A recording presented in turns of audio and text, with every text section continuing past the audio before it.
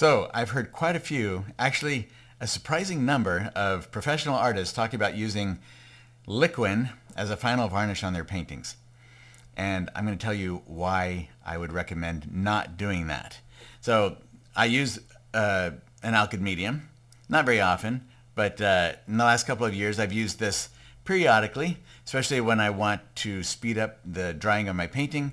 Maybe I've got a deadline, I need to get something out quick, or because I want to have the final painting have a nice gloss to it, or I want to increase the flow a little bit in some of the stages of my painting. But I've talked about that in another video. So I do recommend using an Alkyd if you want to use an Alkyd. There's nothing wrong with them. Actually, they strengthen the paint film, but you don't want to use it as a final varnish. When I first heard about Alkyd, started researching them, I thought, well, that would be I can see why some artists use that as a varnish, because it actually strengthens the paint film. It's very durable, dries quick. What's the downside here? The problem with using any kind of an Alkyd as the final varnish is that you can't remove it.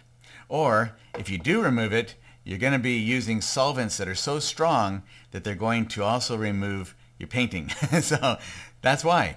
That's the main reason. Now, yes, some will say that they might darken over time. And you can see, if you look at them in the bottle, it's pretty dark, right? When you actually add this to your painting, it's not going to darken your painting. Actually, Alkyds tend to darken, it seems, less. They darken less than drying oils like linseed oil or walnut oil. None of them darken appreciably when we use them in our paintings. But these darken less than the drying oils do. So the main reason that you don't want to use these is just because they become permanent. They fix themselves permanently to your painting, become a part of it.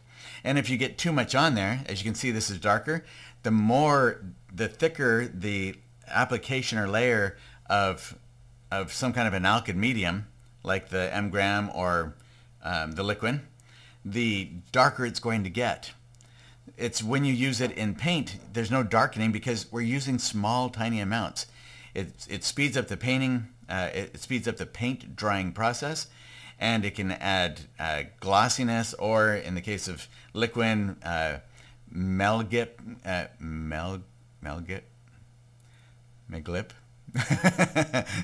the gambling product. They might add a little bit more of a satin sheen than a gloss. Some artists really like that. So if you like that, go for it. Just don't use it as a final varnish. The whole purpose to a varnish is to be removable. It's meant to protect the painting while it's on the wall or where in transition or transit or whatever, wherever it might be, in here in our studios, whatever. It's meant to protect the painting from things like atmospheric effects, dirt and moisture and things like that might settle onto the painting and create a film over time. Sometimes you'll see a painting like in the old times, the historical paintings, when they sat in taverns or something, and there's all this cigar smoke and soot from and smoke from the fireplace or whatever. That over time can build up a haze, or it can really darken a painting. If it's varnished well and you remove that varnish, you'll get right back to the original glossy, brilliant colors that were there when the artist first painted that painting. But if we put something like a Liquin over it, or an Alkyd over it, then they try to remove that, and whoop, they can't. They have to use solvents that are so strong that they'll also remove the paint. So with something like a varnish, Gamvar is what I use. I love it. I think it's the best varnish on the market. If you use Gamvar, you can remove it easily with mineral spirits. What's that phrase? No harm, no foul. So it's easy to remove. You don't damage the painting at all, unless, of course, you have used something like a mineral spirit wash underneath, and you use, let's say you use a mineral spirit wash for your first wash. I've done that a lot in my 40-year career. So putting it down an initial wash with mineral spirits, but we end up using too much of the mineral spirits. It gets really soupy. What happens then is it dilutes or takes away so much of the oil binder from the pigment that we're left with just kind of a little dust to it. And then that pigment that's there, the color in the oil paint, has nothing to hold it together, nothing to hold it onto our painting. It's just like we went and put we went outside and got some dirt and dusted it over our painting. We're not going to expect that to stick, right? Well, if you take that same dirt and you put it into an oil binder and you mix it in the right proportions, then yes, it will stick. And that dirt is going to become part of, it's just like a paint.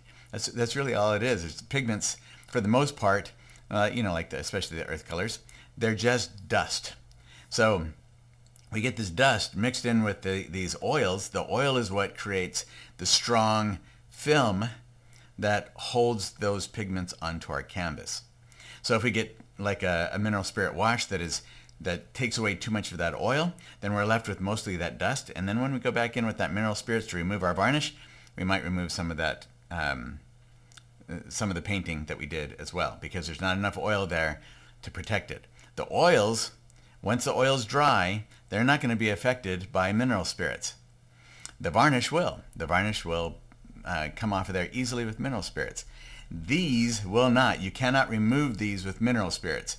You have to get a much stronger solvent to remove them. So let's say over time, or let's say you added some of this on there, and you put kind of a thick layer of this on there, and then within a short time you're going to notice that it gets darker. Your painting just gets darker. Well, those bright highlights and things that we have on our paintings, they might get a significant yellowing to them if we do that. So if we want to maintain those bright colors, the original, like let's say we did flowers, and we want to really maintain those bright, translucent, rich colors in there, then we don't want to put this on top of them.